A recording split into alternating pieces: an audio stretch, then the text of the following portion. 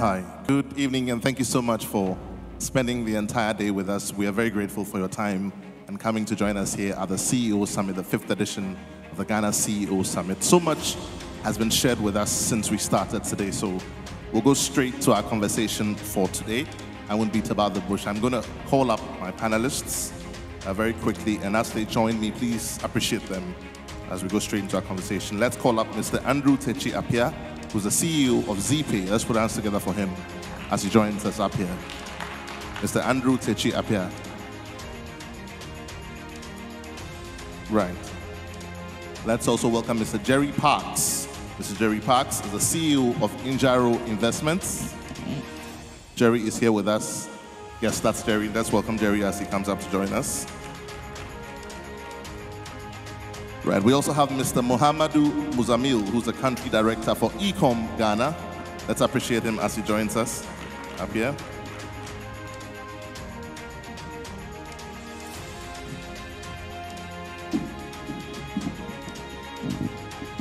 And our final panelist for this afternoon, Mr. Matthew Corey, who's the CEO of HMD Ghana. Let's also appreciate Mr. Corey as he joins us. We'll just do this very quickly. We'll just ask that we just share very brief introductions, ourselves and the companies that we represent. And once we're done that, we go straight into the question time. So maybe I'll start from my extreme left. Mr. Techi, introduce yourself and then the company that you represent. Hi, good afternoon, everybody. My name is Andrew. I usually get very intimidated and shy by too many people. Forgive me. So I work for a company called ZPay. And for those of you who don't know about us, we've been around for about 7 years. And we specialize in paying remittances into mobile wallets across Africa. Romeo, the colleague who was here before, talked about the fact that remittances go to the villages is because of us. A few different conversations I've been listening to all day.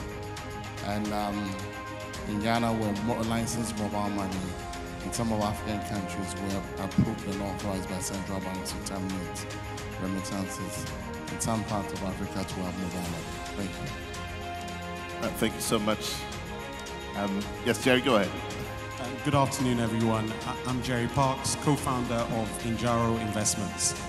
Injaro is a private capital manager. We raise capital from institutions, local and international, and then we in turn invest that money in small to medium-sized businesses across Africa. We've been doing this for around a decade, and we currently are responsible for managing over $60 million US. We've put about $35 million to work in several companies, Mali, Niger, Burkina Faso, Cote d'Ivoire, and obviously Ghana as well. We are driven by the vision of trying to build sustainable businesses that drive social and economic value in Africa. And that is the guiding light really behind what we do. So hopefully I'll get to speak a bit more about that. Thank you. Thank you very much, Jerry. Mr. Muzamil?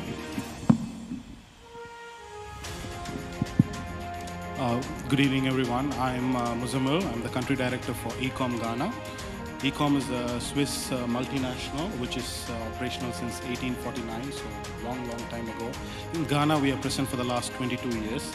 And we're quite different from the rest of the panelists. We say that we are in the business of rural prosperity. And we have multiple companies in the agricultural space. We have a large presence in the cocoa value chain. We have a logistic company, warehousing company. We are in the cashew value chain. We are into agrochemicals, agromachinery, and also building some tech space powered businesses like creating rural markets. So quite a lot that we can catch up on things that has changed for us due to the intervention of digital systems over the course of the pandemic. Right, thank you. I'm sure that you'll be willing to share a lot more with us when we get into the detail of this conversation, but we just do a quick introduction for Mr. Corey also, HMD Ghana. Good afternoon, everyone. Thank you for having us. My name is Matthew Corey. I'm the founder and CEO of Heavy Machinery Dealership. We're established in Ghana, Nigeria, Ivory Coast, and Guinea-Conakry. We provide machinery and equipment solutions for infrastructure, mining, agriculture, and recycling and waste management. Equipment, mainly we sell equipment. We provide after-sales support and data analytics in the form of telematics and smart reporting for all the industries that I mentioned. We've been in Ghana for 8 years, and thank you for having us today. Right. Thank you so much. So very quickly, this session is going to be slightly different. We're going to be going into the actual stories and experiences of the companies which are represented here. The sub-theme for our conversation, if you like, will be radically transforming our businesses to become African multinationals, radically transforming our businesses. Now, obviously, I always say that life is too short to make all the mistakes ourselves, so we learn from other people's experiences. Someone has done this before. We don't need to reinvent the wheel. We're going to be listening to your stories, how you got to where you are now. Obviously, all of you seated here work in more than one country, so your businesses transcend various borders. I'll start with you, Jerry. I mean, you are present in over 5 African countries. You started naturally from somewhere, private equity firm, got funding, worked through places, supported businesses. Your focus is in the area of SMEs and other small business, medium-scale enterprise areas, helping people to set up their businesses. So what one thing would you say, for example, in your journey here, would you say significantly has been a challenge for building your company to where it is now? I'm saying this because we want to learn from their real-life experiences. What one significant challenge? I leave that to you. It could be tech, it could be digital, it could be recruitment, it could be cultural diversity, it could be logistics and transport. You choose the one that you think has been most challenging so that we can learn from the experience that you had. Oh, great. I think probably I'll touch on the challenge and probably also expand a little bit on the story. I would say that for, I'd say Andrew and I fall into the category of the homegrown multinational. And I would probably not be too far wrong in saying that the biggest challenge we have is getting the market to believe in us, being a homegrown talent seeking to build a multinational business. Many people look at you and say your dream is too big. Why do you think you can do it when the only other people doing this are large multinationals? So if there's one challenge, it is actually getting over the hurdle and getting those first few clients, that first investor, you know, the first important partner to believe in you and say, you know what, I'm going to give you a chance. That is the big challenge. But, you know, I was thinking about, in terms of the journey, what got us over here. The first thing is having a big, scary vision. And you have to write it down. You know, you've got to write it down. Even if you forget it, the power of the written down goal is something you cannot underestimate. We, at Injaro, I accidentally came across some goals I had written 10 years prior, and I was surprised because I'd forgotten I'd written down those goals, but I looked at what I had written down, and what I had achieved at that point is exactly what I had written. So I'm really trying to speak to my fellow aspiring homegrown multinationals. Please write down that big goal, and that is a very good start. Next thing, if you want to be a multinational, from day one, start putting in place the systems that you need as a multinational. In Jaro, we had 2 co-founders, myself and another person. But on day one, we put in place systems and processes that assumed that we had people in several African countries. We made sure we got the right cloud systems. We put in place a system that made it possible to work from home 10 years ago. When Corona happened, we didn't have to change anything at all. We just slid very smoothly into working from home, working from different countries. We hired 2 people during the pandemic who we had never seen before, one in Senegal, one in Kenya. Because from day one, we started thinking, we are multinational, we need to put the systems in place. The third thing is about the people. If you want to be multinational, you need to have a multinational team. To the extent possible, at least think about how you integrate a multinational team. And, you know, this means from day one, you need to be, if you go to a conference like this and there are people who are not from your country, reach out to them, talk to them. You never know which contact could become a partner later on. If you have the good fortune of studying abroad, make friends. Talk to people from other African countries or other people who are interested in Africa. You never know which one of those contacts can become a future business partner. You know, the people point, I'll say it's also very important to develop people. Consciously, really try to say to yourself, Ghana has a lot of talented people, or there are a lot of talented people in Africa. I'm going to find the most talented. I'm going to develop them. So in developing them, I can develop my business. Then I would say the next one would be around setting high standards. My fellow Ghanaians, we know, you probably know where I'm going with this. The whole attitude of Anyeshe, Famanyami, it doesn't matter, give it to God. If you're trying to build a multinational, remember, your competition is international. So right from day one, set those high standards. Make people see your output as an African or a Ghanaian company and say, wow, was this thing done in Ghana? Was this thing done in Africa? And you should be able to respond to them, why not? Why can't this be done in Africa or Ghana? Set those really high standards. Final point, and sorry if I've taken up a bit more airtime, is for your core business model, I think you should really be trying to tap into growth. Tap into something that is helping other people. Tap into something that is solving a big problem. Very good example of this is ZPay. But there's so many other potential examples. If you tap into something that you're passionate about, that is also solving other people's problems, eventually you will see the type of growth. And if you've done all the other things, I think you will be able to create or restructure a business into an African multinational. Thank you. Right. You know, as you spoke about growth, you spoke about doing something that solves problems, that fixes situations. People go into business for different reasons. Now, we've seen the conversation from your perspective as Injaro. You're a private equity firm. You put money on the table. You help companies to be able to set up and do things that they set out to do. What would make a company listening to us this afternoon who wants to be like Injaro, who's putting themselves out in a place to be funded by a company like yours, what would make them tick all the boxes or not tick all the boxes? I think what would make them tick all the boxes is having an alignment in vision and approach. Because when we're investing in a company, we don't look at it like probably other financial institutions do, which is we are giving you money and you pay us back money at some point in the future. We ask ourselves, I look at it this way, we are taking money from an institution, we're putting it to work to generate a return and return the money to those investors. And I'm part of a team that is supposed to be generating the return on that money. But the other part of the team is a company I'm going to invest in. So the first question we are asking ourselves is, does this company and the people in this company, do they represent the type of people that we think we can work with as partners towards an ambitious objective? Very, very first question. If we cannot satisfy ourselves, our gut tells us that this doesn't quite feel right, we probably will not even be continuing the conversation, even if everything else looks good. Some of this we've learned through hard experience. And the second thing is you must have a plan. You know, you must have a destination that you're going towards, because our job is to support you in achieving your plan. Nothing will motivate any company more than the plan that they have for themselves. So once we also believe in that plan, all we'll do is help you reach that goal. Any entrepreneur will tell you that an idea that comes from someone else is not the thing that motivates them. So we really want to see that they have a plan for themselves.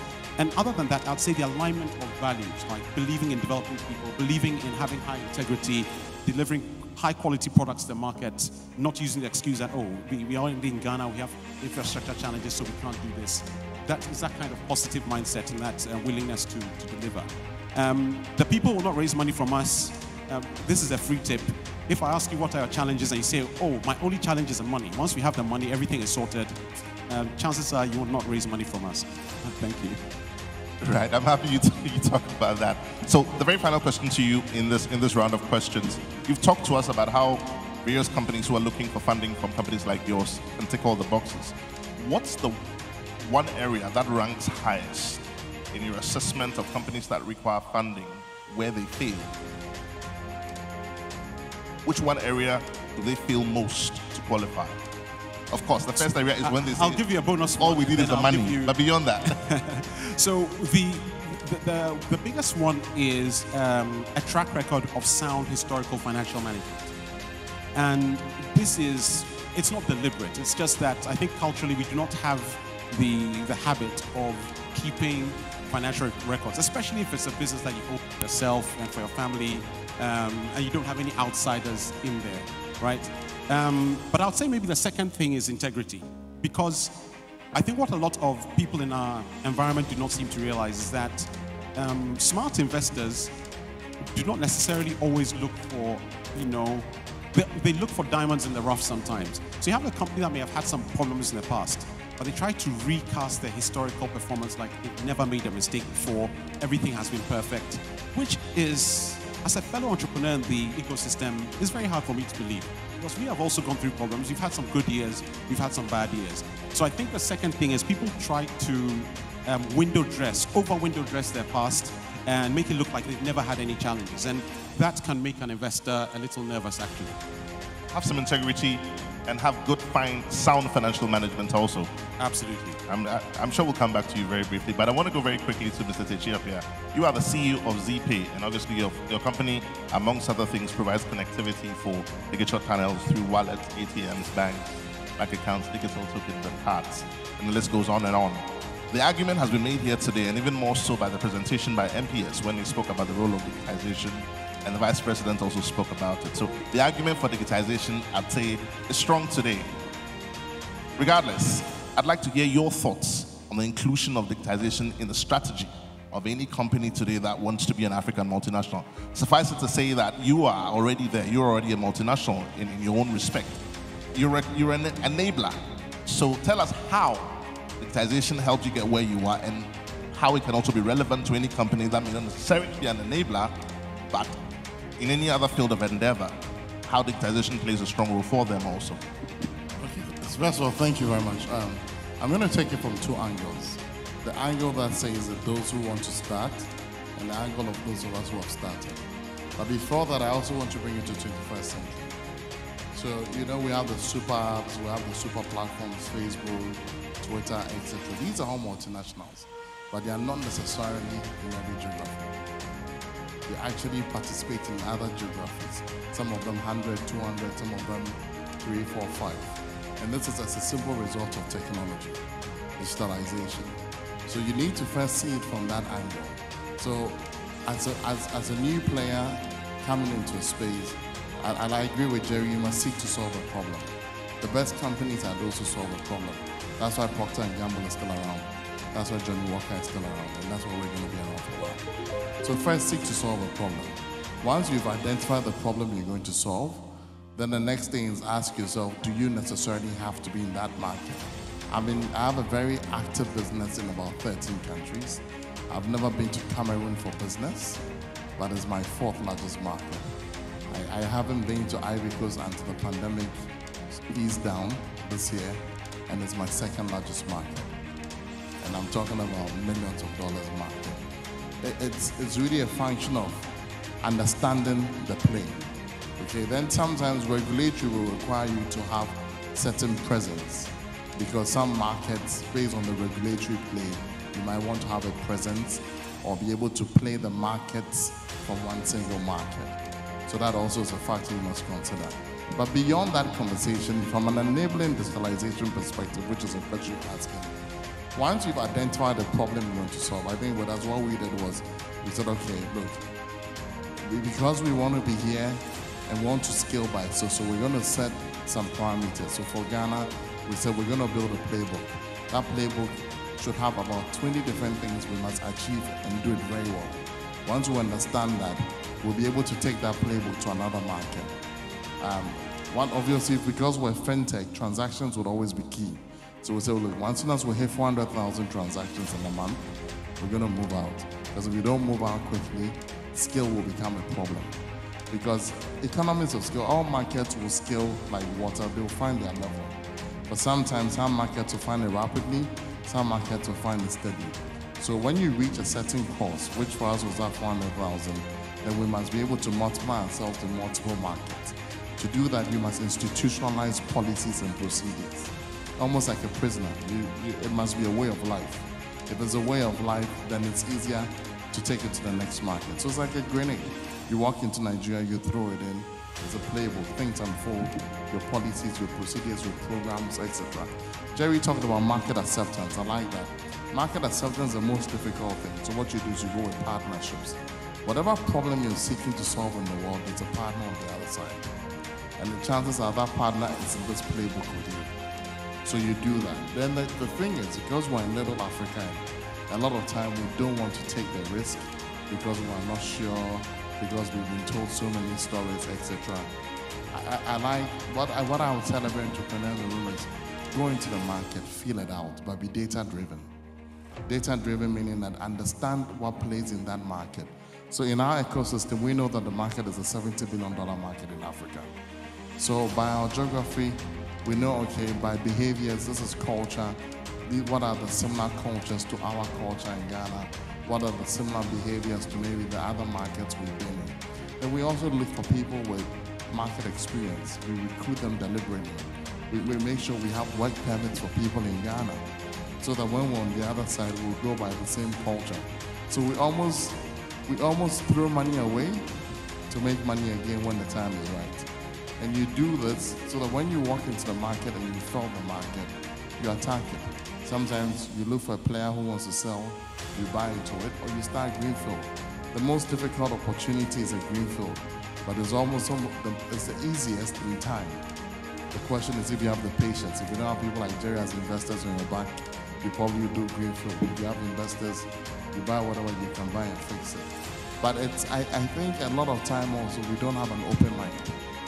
So we prejudge ourselves before we go out there. You know, the Chinese have a proverb. I will not be able to paraphrase it the way they do it. But basically what they are saying in simple terms is, if you're going to go onto the other side and you meet a lion, don't waste time killing the lion.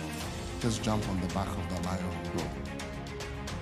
When you get on the other side, you and the lion will figure it out. A lot of time we want to kill the lion before we go. By the time we finish killing the lion, there's 10 years down the lane.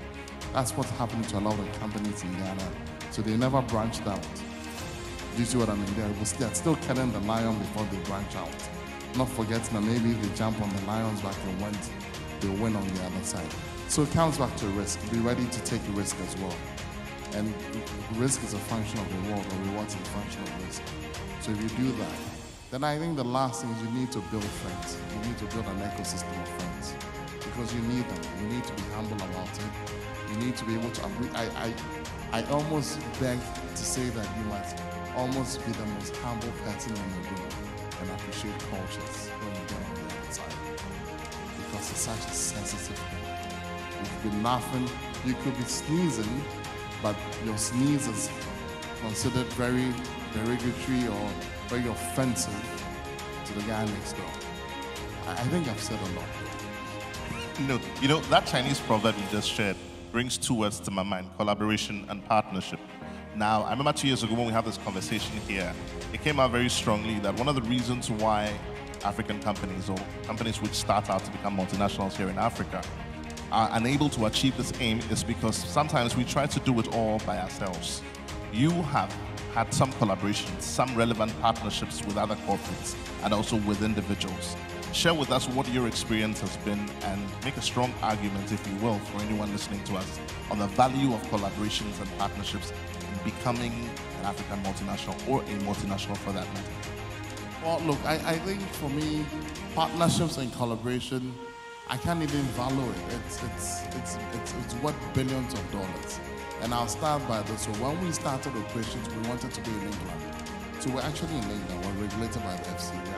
We have an office right down the hill of the city of London, on Stamford Street. And initially, what we did was we actually spoke to a local company that had a license and said, you know what, we want to go into the UK. Can we use your license as an operator? So that's collaboration. We were willing to share whatever we will earn with somebody else. 3-4 years down the lane, we come back and buy the full license back. Literally paid the company and bought their company back from them. So that's the first layer of collaboration. The second thing is that I also think that a lot of time, the concept of having it all for ourselves, it doesn't work. I have a simple theory. I say, look, a group of people come together, put their money together and become rich. And when they come together, they are building an ecosystem. So that ecosystem means that you might benefit from the tie you're wearing, but I might benefit from the sound of the mic. Others might benefit from other things, but it means we're going to make money together. If that's the spirit, then let's not go into a collaboration where I must make premium. You must be willing to make lesser than premium so that everybody makes money in the value chain. So that's another thing we've done with our partnerships. We've had partnerships that paid us very low money, but we got a lot of results for them, and out of them we'll grow. We have partnerships that paid us premium, and we still grew. And what I would always say, and this is to every industry, the key thing if you're going to go the partnership model is that you must have a consciousness for compliance, service delivery, and technology. So technology is actually not first. Compliance means you're working with integrity, you're working by the book, you're working tight and narrow. Service delivery means you're willing to be up 24 hours to make sure your partner is happy. Then the technology will enable the two. So that's another mindset you got to go with, and that's what we did. Just by going with that, we enriched our portfolio overnight. Overnight, we had tons of customers. I mean, gone are the days when we go looking for customers. For 2 years, we just had one client, and yet we grew. Jonathan from Ostek, who stood here a few minutes ago, sat here. I remember 5 years ago, his team were going to shut us down. And I had to beg him. He was in London. I begged him and begged him. And he said, listen, Andrew, I've been here before. I'm going to give you guys a chance. Today we're here. We're buying companies. So it's about collaboration, right? It's about what we're also willing to give Jonathan at the time for him to bet the stake on us that we'll get there. I think that we cannot even belabor the argument about collaboration and partnership. To be able to get that, you must have a perfect outfit. Perfect outfit doesn't mean that you look perfect, but it means that you seem to be wanting to do the right thing. I remember we had these contracts that said clients had the right of auditing our business. Those days it was a very hard thing to chew as an entrepreneur because anybody can walk in to come and audit your business. But guess what? We're here because of that. So it's really, if you're going to go that way, then you must be willing to also sacrifice. And in these sacrifices, you'll be amazed what you get out of it. And you'll get growth. And they'll go with you into market. Sometimes they'll even open opportunities for you. Interesting points you make there. Mr. Corey, I'd like to hear your thoughts also. You are also a multinational HMD Ghana, and obviously you heavy machinery dealership. I'd like to find out, before I go into your question of logistics, still on the same conversation of partnerships and collaborations, but this time, let's dovetail a bit into the value chain that creates in the local economies where you're present. So what has been your experience with the various partnerships in the local economies that you've operated? And what are the value chains or value propositions that have been created in that process, if you like? Well, very important and a topic that needs a deep dive. But I agree with my fellow CEO about his approach to partnership. I think the most important thing, partnerships are essential for any business to grow, whether locally, regionally, or Pan-African. It's very important for accelerating growth. What I think is the most important thing for the success of the partnership is to align the incentives. Hello? Yeah. From my experience, is the most important thing because partnerships involve several parties, external, internal to the value chain. And if the incentives are not aligned, if we don't come out all winners, it's difficult for partnerships to work. This is something we've encountered a lot. We work with international suppliers. People distribute equipment across West Africa. The problem that we face with such companies is they don't understand the culture, they don't understand how it functions, they don't understand the value, and it's difficult to portray what happens on the ground. What we try to do is try to bridge the gap in the incentives, and we try to have our partners that are from abroad engage the market, understand it better, we accompany them, we sort of educate them about how the best ways to do it, and eventually achieve to a win-win scenario. So again, I would say making sure that the incentives are aligned for all parties for a partnership to succeed. Right. I'm also interested in finding out from you again, Mr. Corey, the aspect of digitization. Now, when we make the argument for digitization, it's a great thing. It's going to help businesses to grow. But there's also the other side, which sometimes we're worried about, but the IT guys tell us not to worry about, which is the area of cybercrime and cybersecurity. I spent a bit of time speaking with the head of CID, Dr. Gustav Janssen, and he tells us that there's an upsurge in cybercrime here in Ghana.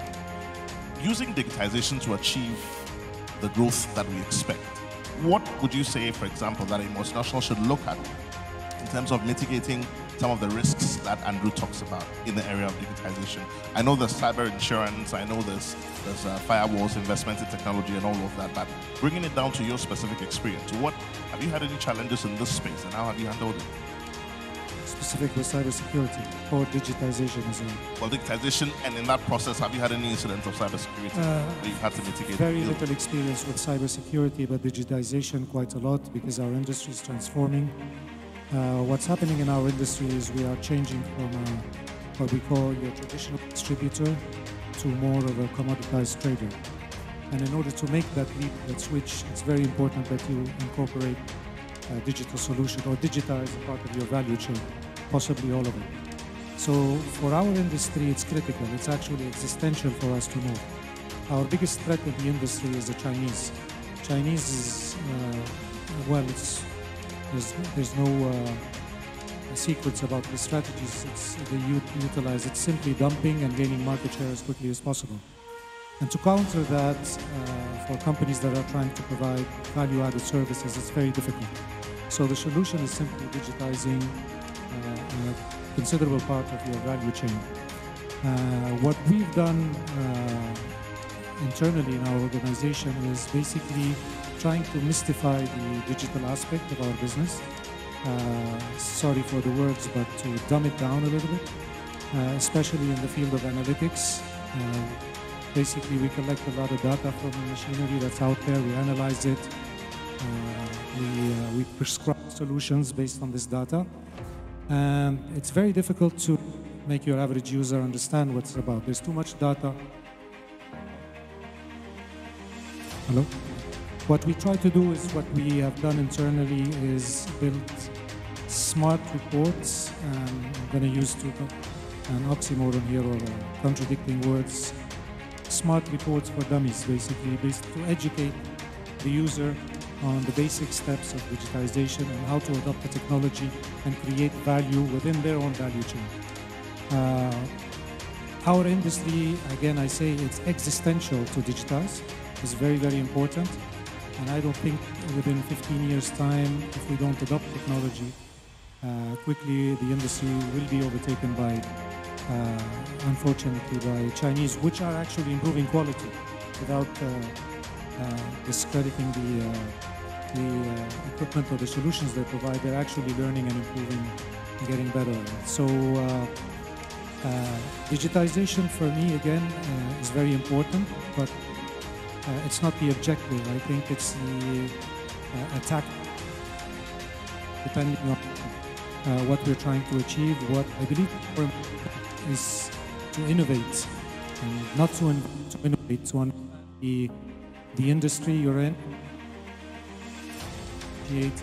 build a competitive advantage. And if digitization is an imperative in your innovation strategy, then so be it, you adopt it. But sometimes it's not necessary. If you're selling machines, but a big part of it is still traditional, so it's not really necessary for us to digitize the actual execution or the last mile, what we call in the after-sales delivery. So what's more important for me is, and it's the theme of this event, I know, and I don't want to undermine that, but I think digitization follows an explicit strategy to innovate. And where you see the need to digitize, accelerate the digitization, you do it. So for me, innovation, and that's something I can talk a lot about, is the most important thing to think about and to make it as an explicit strategy or build it, institutionalize it in your organization, not only in words, but in terms of budget, in terms of symbols, in terms of artifacts, in terms of your company statements. Just basically walk the walk when you innovate, empower people, provide them an opportunity to discover, to make mistakes, not to be punished for them, and have them innovate and cascade it from the top down across your organization. Separate the discovery, which are the innovator skills, from the delivery skills. There's a process to it. It's very simple, actually. All it requires is courage and leadership. And if digitization is an imperative, as I said, in creating value, then you need to adopt it very quickly. You talk about leadership, and it brings me to the area of corporate governance, which is also a very interesting aspect of the growth for companies that wish to become like yours.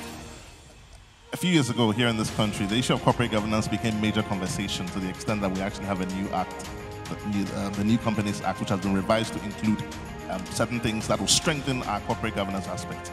With your company, what would you say are the strongest points you would recommend for anyone listening to us vis-a-vis corporate governance in the structures that they set up, both internationally and in the local areas as well?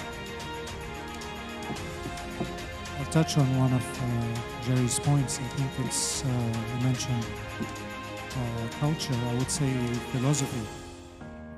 Building a strong entrepreneurial and corporate philosophy. And by philosophy, I mean partly structure, partly culture. Investing in the structure part, which is systems and operating procedures, and culture is the way we do it, and building a culture of change. I think the spirit is very strong in Africa. It simply needs to be empowered.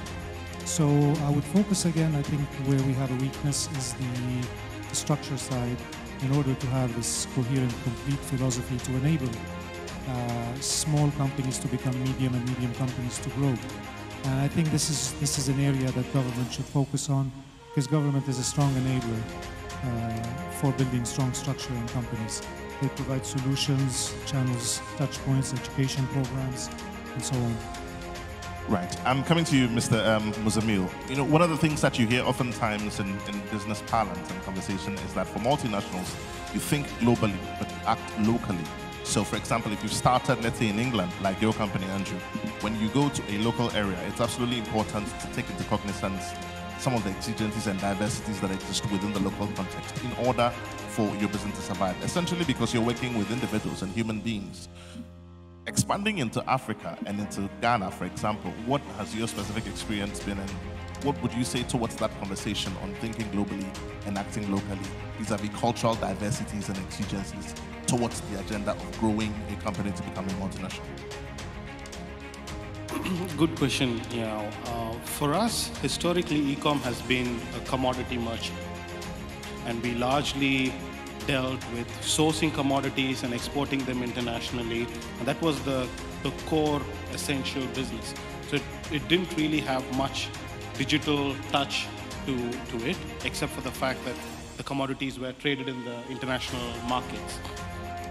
Now, as the years progress, we felt that there needs to be change. Like you said, okay, you have to adapt to the local context. So back in 2016, we were already 15 years into Africa, or into Ghana particularly, and we were still focusing on the classic business of buying and selling cocoa. Of course, it was a large business. It was $300 million turnover at that time already, because we were a significant market player. But this business was almost dying. So it was time for us to understand the local conditions and innovate. So why we said that the business was dying, particularly because of the margin pressure. As we all know, cocoa is regulated by the government. Cocoa board regulates the margins that we operate with. So if we historically look at our margin trend over the last 5 years, our margins have dropped by over 40%. And this is gross margins, and these margins are fixed. So the only way we can actually operate is have cost efficiency. And there are very few commodity companies who can actually achieve an efficiency of 40% and be sustainable, which pushed us to innovate. So there comes the play of understanding the local context and using our local Ghanaian leadership to pitch in to, we set up an innovation hub, understood what would be our new purpose. Are we now a commodity merchant, or we are going to do something else? We came up with this theme of creating rural prosperity. And we identified how agriculture in that space is transformed globally. So globally, agriculture got transformed through effective use of a few pillars. One is imparting knowledge, importing technology, creating access to market, and financial inclusion. So we started working on each of these pillars to enable our farmers and those of more than 10,000 direct, indirect value chain agents to create new businesses and innovate with us as micro-entrepreneurs. So we began a business of selling agro input based on the client's demand. So obviously it's a controlled market, so you go through the regulation processes, but then again you understand the farmer's requirement, and we wanted to do this digitally. So it's not just about opening up a shop and selling it to the farmer, but then map out the farmer's yields, production data, what can he actually afford. So we had this digital database of over 200,000 farmers, what they produce, what their capacities are, and based on that capacity, we decided to give them inputs on credit during the period where they actually wanted the inputs. So that database helped us. Then again, on the digital innovation, especially on one business which was having efficiency crunches, that is the cocoa business, in order to create efficiency, I mean, we were really living in the dinosaur era because we had warehouses across 190 cocoa growing districts, and connectivity was a major issue. So almost all documentation was physical, where people would carry this documentation to the head office in Kumasi or Accra once a week, and most of the data was not reported or misreported, and it would be the end of the year or your review cycle or audit cycle by the time you would figure out these challenges. So it was an interesting era over the course of 3 years, with continuous education, with continuous software and bug development going into USSD and a whole lot of other host of technologies, improving connectivity by giving Wi-Fi, increasing bandwidth at local areas, even trying to create some kind of satellite connectivity in order to make all our transactions live. And today I'm proud to say that with the help of this digital efficiency transformation, we have reduced our field losses to the extent of 90% over the course of the last 3 years. So that's really a big plus of adopting digital methods to agriculture. Now, not only that, one of the other areas that we ventured into in terms of local innovation was that we identified that a large portion of Ghana's farmer base is made up of smallholder farmers. I mean, smallholder farmers are basically farmers who have around 2 hectares of land as what's operational. Most of these farmers are classified as sustenance farmers. So basically they just grow to either consume or just make enough to sell. Like say, for example, if it's a cocoa farmer, sell enough to raise cash to feed himself. So they did not think of it as a business. So in order for them to think of it as a business and in order to create the agricultural revolution, we decided to enable them in terms of the areas where they are lacking. So there's our farmer is about 55 years old, so we tried to, the average farmer age, so we tried to create micro machinery that supports the farmer to increase his yield and his output, which makes his life easier. So even in the case of micro machinery, we look at what works for the farmer. Say for example, we introduced a maize thresher, and maize is a big popular crop in Ghana. The maize thresher came with an electric motor. And this was our initial concept, okay, it's going to help the farmer. But ultimately we realized that they were thrashing the maize in the farms and the electric motor doesn't work. So you take the feedback, you go back and then you create a maize thresher with a diesel engine. And in order to make it more digital, what we are trying to do at the moment is to have all the service data and records completely digitized. So once you own the machine, your serial number is recorded with us. Every service request can be raised digitally. There can be a call center that can assist you through the process as well. And there's continuous training, because training the farmer how to use a service digitally also requires quite a bit of investment, for which we are working with, again, international partners who understand our costs and who are able to support us in this endeavor. So it's quite a lot going on here. This is Big Brother. Mr. Moderator, you have 5 minutes to engage your panel. Right. Okay. Thank you very much. I noticed Andrew was looking at you very keenly when you spoke about losses in the field, but I noticed he breathed a sigh of relief when you got to that point where you spoke about 90% success in that field.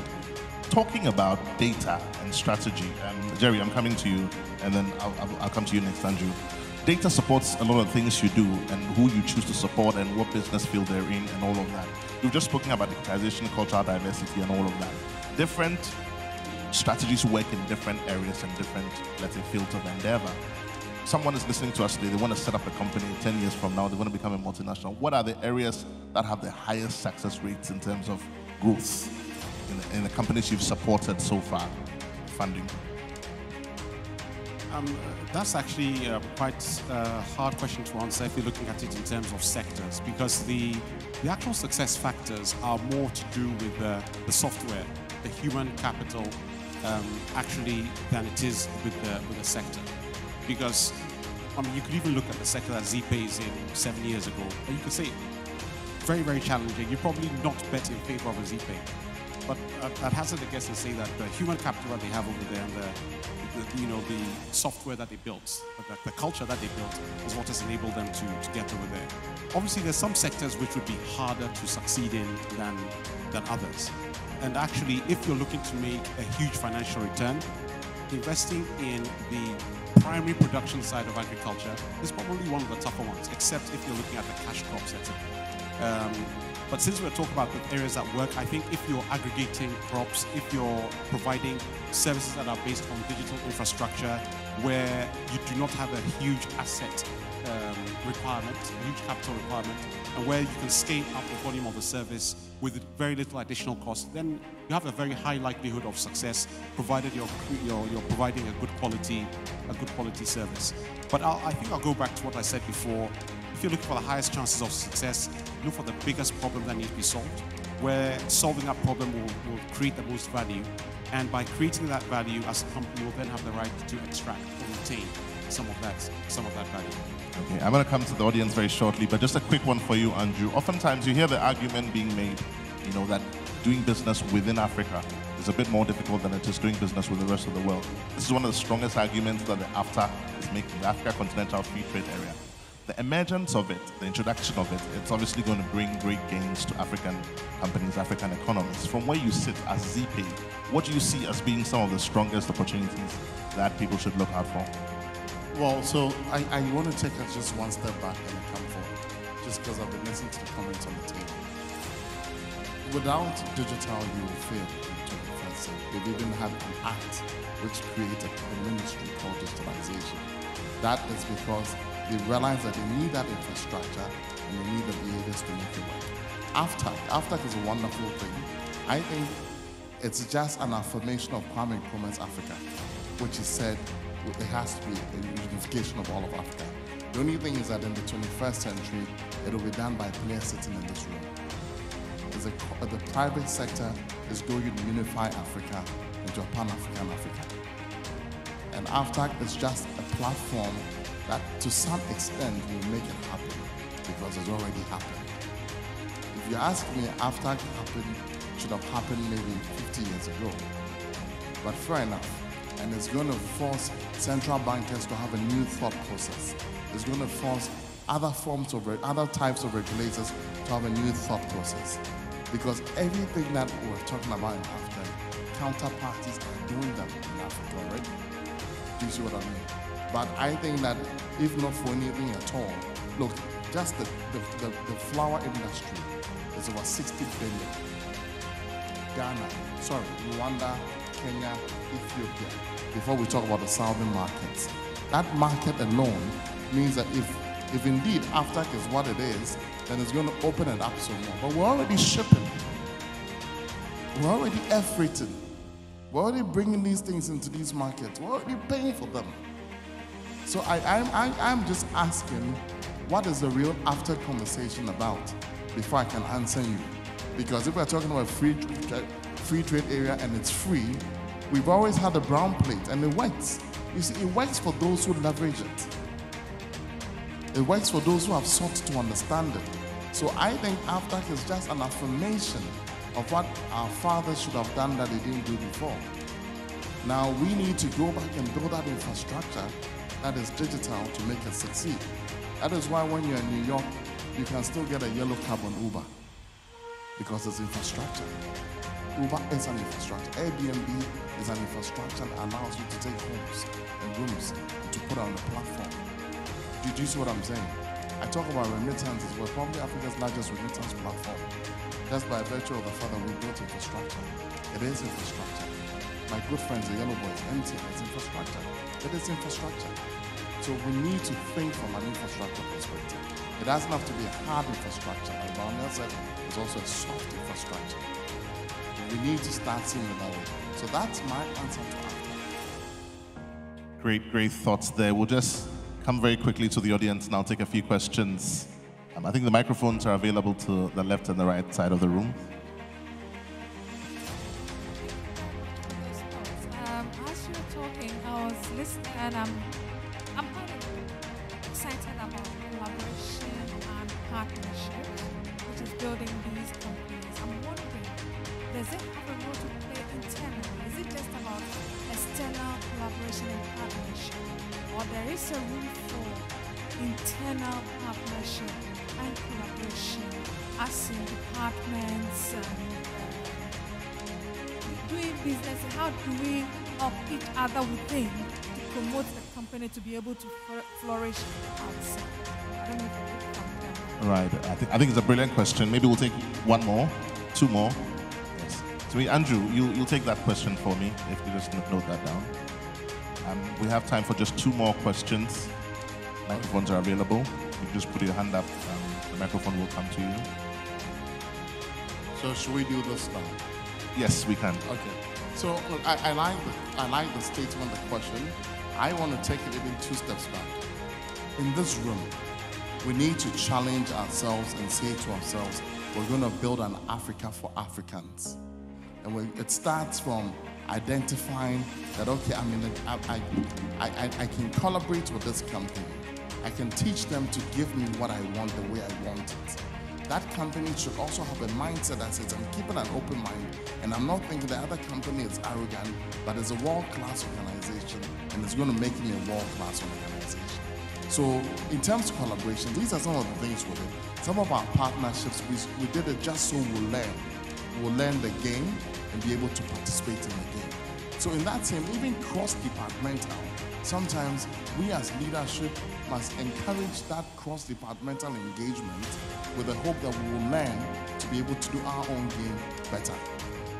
You see, Korea was intentional. Malaysia was intentional. Singapore was deliberate. We need to be deliberate in this room. It doesn't matter whether it's a multinational that came from abroad or it's a local entity that's about to rise. But let's just be intentional. The time has come for us to call guys from the other side of the river to come in. Let's just build the local ecosystems, because it's these local ecosystems is the value chain that will take us all to the other side. So I don't know if I've answered you, but I think it's not just departmental, it's an entire ecosystem. And it's behaviors and it's deliberate.